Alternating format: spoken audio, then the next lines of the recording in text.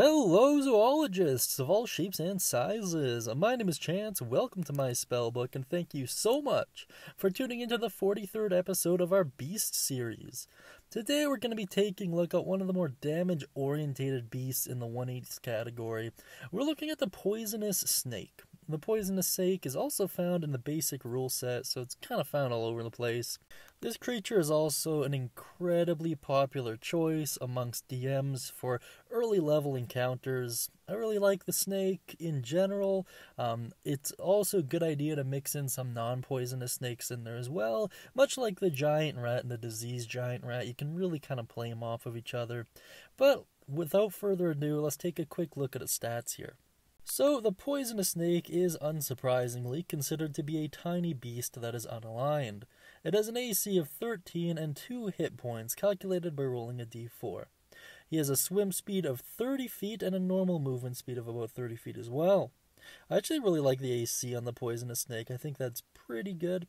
Taking a look at his stats here, you'll see that he's not very strong. He does, however, have a +3 to dexterity, which is pretty awesome. Outside of that, he's about as dumb as you can get, and yeah, it's just pretty typical stuff from there. Taking a look at his senses, you'll see 10 feet of Blindsight, which is pretty good, and a passive perception of 10, which isn't terrible as well. Now, looking at these stats, it's safe to assume he's not very good for really anything, but let's check out his attack action, and that might be enough to change your mind. So the snake can do a bite attack. It is a melee weapon attack +5 to hit, heck yeah! Reaching 5 feet away, can only target one target and deals 1 piercing damage, which isn't too great. But however, and the target must make a DC 10 Constitution saving throw, taking 5 poison damage on a failed save or half as much damage on a successful one. You can also just roll 2d4. I like this because no matter what, they're taking extra poison damage. No matter what.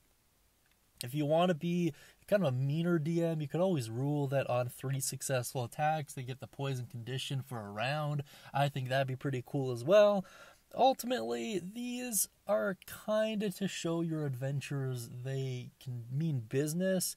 This doesn't seem like a whole lot of damage up front, but you gotta bear in mind, odds are your party's not going to be just facing one of these. Typically, a group of snakes is far more common, especially if you stumble upon their nest.